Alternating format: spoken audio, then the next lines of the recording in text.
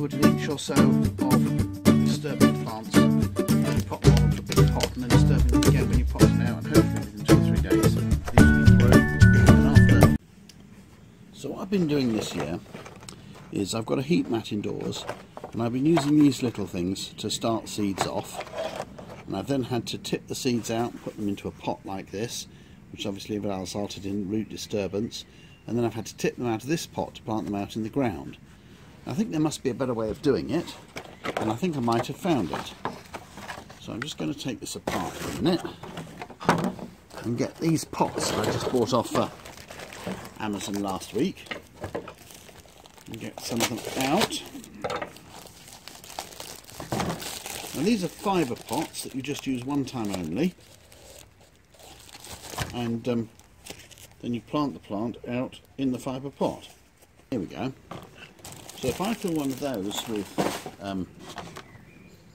compost, or 2 of those with compost, I can put them in there with some water in the bottom like I normally would, put the lid on top to keep the moisture in, pop them on the heat mat, and then when they germinate they can go out into my outdoor propagator and sit in the same kind of tray I leave these in for a while until the plant's ready to go in the ground, and then be planted straight out in the ground with no root disturbance at all.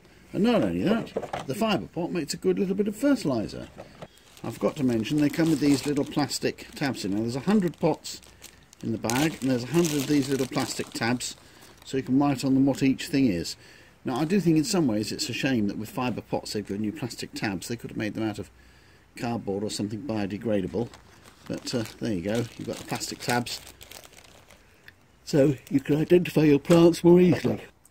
I got some of these fibre pots off Amazon a couple of weeks ago, and I think I've just figured out a perfect way to use them, because what you want to do is you want to give your seeds the best possible start and the least possible amount of disturbance. So what I've done is I've filled these pots to within about 1 inch of the top with general purpose compost, which is great for growing seedlings on. Now I'm going to put one of these little cardboard rolls in there and put 1 inch or so of John Innes compost inside it. Next I'm going to put a tiny pinch of this mycorrhizal fungus powder in there, because that helps to develop the plant's roots when you plant them.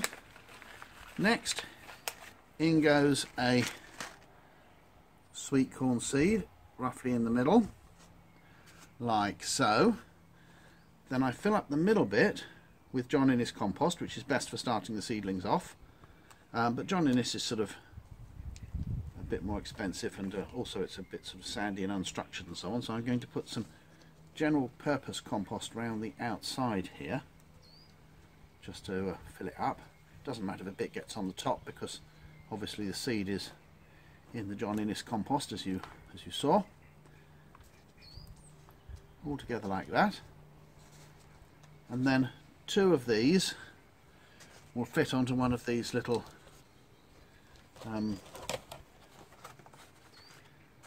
trays that actually came with some